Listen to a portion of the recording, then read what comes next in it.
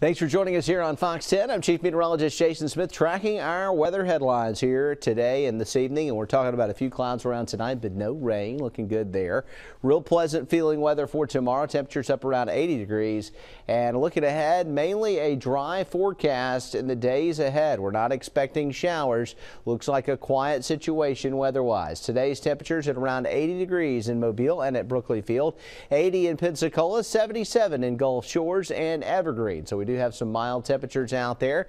And looking around the region, you can see clear in the Gulf. We do have a couple of things we're watching in the tropics, though. Two tropical storms on the verge of becoming hurricanes. We've got Lisa here, 65-mile-per-hour tropical storm. Could be a hurricane by tomorrow morning, tracking towards the Yucatan Peninsula. It may reemerge eventually in the Bay of Campeche, but we don't see it coming towards the northern Gulf based on current trends and modeling.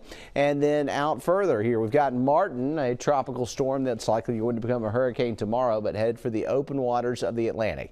Tomorrow morning's temperatures running at around 57 degrees in Mobile and Daphne, mid-50s Citronelle and Bay Minette, low 50s Monroeville, Bruton, and Crestview. And our extended forecast tomorrow on up into the 70s pretty quickly. We should be there by about 10 o'clock or so.